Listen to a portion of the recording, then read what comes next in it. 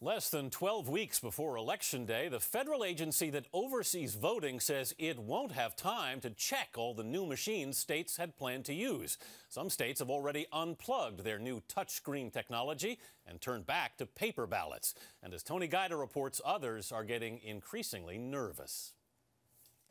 When Americans vote November 4th to choose a new president, their confidence their vote will be counted might depend on where they live. More than a third of the voters in this country will be voting in an unverifiable way. New Jersey Congressman Rush Holt is talking about touchscreen voting machines with no paper backup.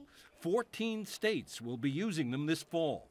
In addition, no touchscreen voting system has yet been certified to be free of flaws by the federal commission required to do that. The commission tells CBS News that rigorous new standards, as well as a backlog at testing laboratories, are responsible. In the past 5 years, states spent $2 billion of taxpayer money on new voting technology, much of it for touchscreen machines. Now states are abandoning them. Florida, whose infamous hanging chads 8 years ago began the rush to touchscreen voting, will have a whole new system this November. Paper ballots, optically scanned. Iowa and New Mexico are dropping touchscreens too. Maryland will get rid of them in 2 years. What has happened since Florida 2000 is we've taken a problem that was a disaster for that election and made it exponentially worse. But ES&S, the nation's leading manufacturer, says touchscreen voting machines have proven to be accurate, reliable, and secure time and time again.